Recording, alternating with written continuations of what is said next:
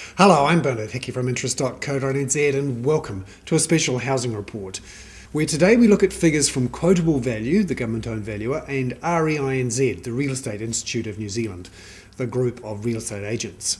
They report on sales and values in July, and they're the broadest measure of what's happening in the housing market. And they both show that house prices and values are up around about 4.5%, 4.6% in fact, in the year to July. But most of that growth is happening in Auckland and in Christchurch. Let's look first at Quotable Value, where it says values are up 2.2% in the last 3 months to July, and up 4.6% from a year ago. They still remain 0.8% below the 2007 peak. Now those are in nominal terms. Once you take into account inflation, we're still 13.1% below the peak we saw in 2007. However, when you look at what's happening in the old Auckland City, so that's the Auckland City Council area, it doesn't include South Auckland or the North Shore or the Waitakere City Council area, prices there up, or values up 7.1%.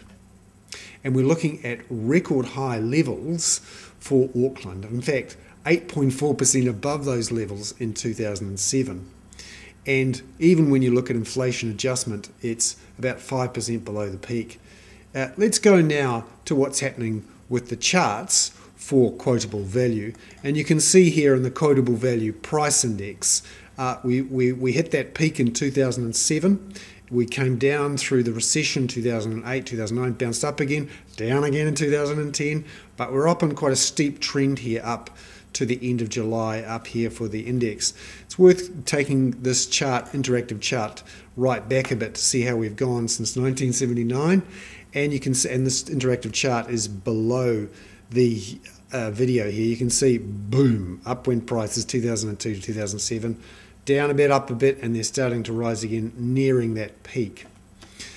However, the move in Auckland back towards those peak levels, even in real terms, means that prices in Auckland at least are not going to be below that peak for long. QV is saying that property investors and small developers are coming back into the market, and there's plenty of action from buyers. Now let's have a look at the figures from the Real Estate Institute of New Zealand. They show sales in July of 5,907. That's up 19.9% from a year ago. However, the median price was actually down in July from June, down to 361,000. Meanwhile, though, it's still up 4.6% from a year ago. And in Auckland, the median price is still at that record high of $500,000.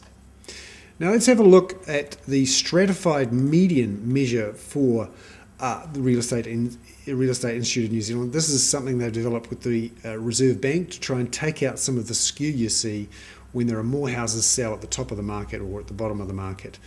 And you can see here, according to the Real Estate Institute's stratified measure, that we're almost at the peak that we saw in 2007. We've rebounded through 2010 and 11 back to the peak. There's the boom, 2002 to 2007, down a bit, up a bit, and now we're heading back up again for the Housing Price Index.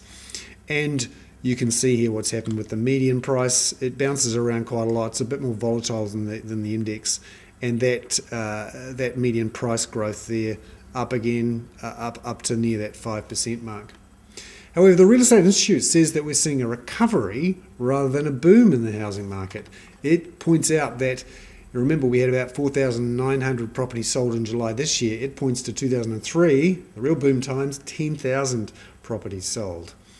However, when you look at what's happening in Auckland at the moment, particularly the old Auckland, prices are up strongly, up 9.3% in stratified terms. In Christchurch, they're up 6.6%. That's high single digits.